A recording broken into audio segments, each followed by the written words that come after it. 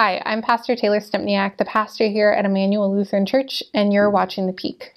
This past Sunday was Holy Trinity Sunday. It's the Sunday where we celebrate the doctrine of the Holy Trinity, which is God's existence as Father, Son, and Holy Spirit. A good way to think of this is God is like water. Water can exist as a liquid, a solid when it's ice, or a vapor whenever it's steam. But in all three of those existences, it's still water. In the same way, God exists as Father, Son, and Holy Spirit, but in each of those persons, God is still God. One God, three persons. That's the Trinity. But this Sunday, I really wanted to focus less on how we understand the Trinity and more on what the Trinity does in our lives and what that means for us. So we often hear the Trinity referred to as Father, Son, and Holy Spirit, but another way to refer to the Trinity is Creator, Redeemer, and Sanctifier. So you have the Father that acts as Creator, God the Creator who created heaven and earth, who formed each of us in His own image, so that when we looked in the mirror or we see our neighbor smile, we have a reminder of what God's love for us looks like. Having God the Creator reminds us that we have a God who was intentional about how He cared for us.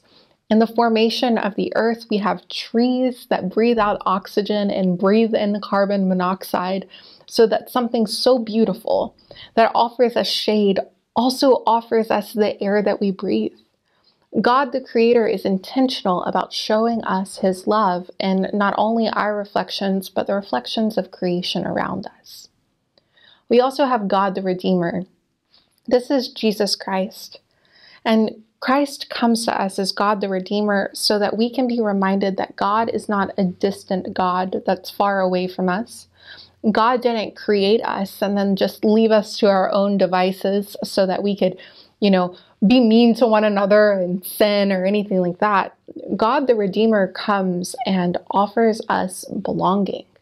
God the Redeemer comes and brings in the outsider and gives them a place at the table, heals those that are suffering so that they would suffer no more, and gives a promise to those of us now who may still be suffering or who may still feel like outsiders, that we have a place in His kingdom where we are made free of suffering in His peace, grace, and love. And God the Redeemer shows us how deep that love is with His sacrifice upon the cross, where we see God willing to lay down His own life for us because He views us as family and He views us as friends. God the Redeemer reminds us of the intimacy and the sacrificial love that God has for us. And then we have the Holy Spirit, God the Sanctifier. And sanctify is this big word that we really don't use that often anymore, but it means to make something holy, to take something ordinary like me and make it holy.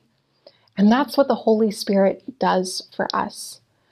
We were baptized, a lot of us as little children, but some of us as adults, or some of us are just thinking about baptism now. And in that gift, we are adopted into the family of God. But like little children, no matter how old we are continuing to grow.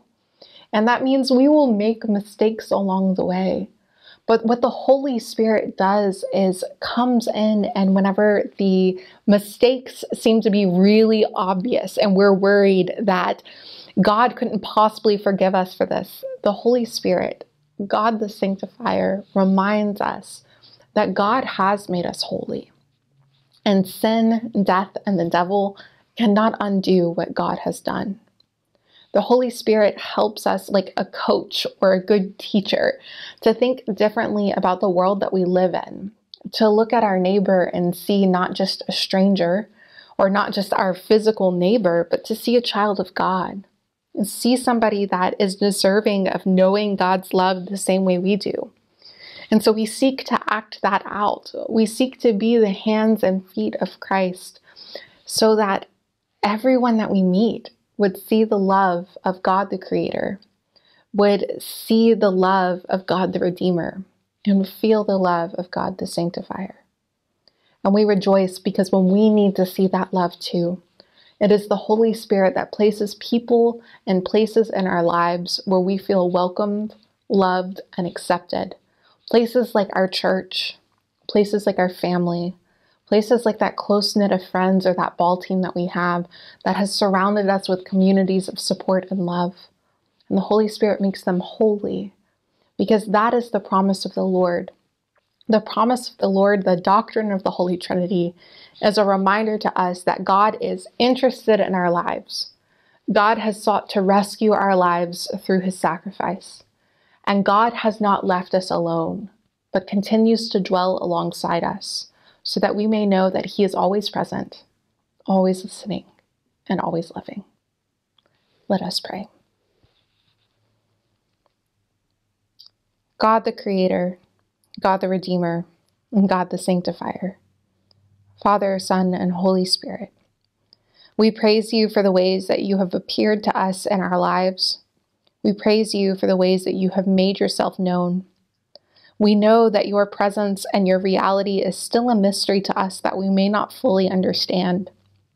But you are generous, and you have given us things that we can understand, like your love, your grace, and your mercy.